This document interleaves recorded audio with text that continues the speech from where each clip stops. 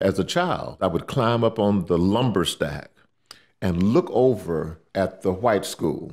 Huge school with a band, football team, everything that you could imagine. And on our side, here we were with our two-room school, outdoor toilets, and two teachers.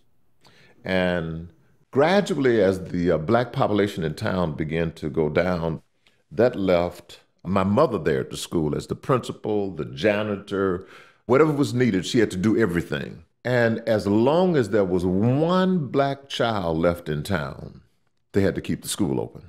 So 10, 9, 8, mother was there till the last child, the last family was forced out of town. So I remember one day, mother and I got in the old station wagon because mother had heard that the school was going to be torn down. We went inside the school, we got whatever records we could find, we put them in the back of the station wagon.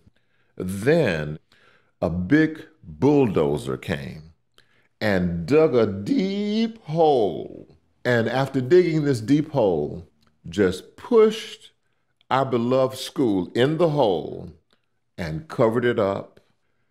And it was as though it was never there.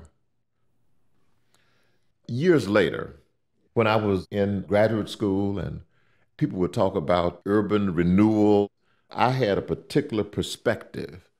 To me, urban renewal meant they'll dig a deep hole and push your school, cover it up, and it'll be like the school never existed or you never existed. I'll never forget those days. Even today, this town of Sheridan, Arkansas, is an all-white town.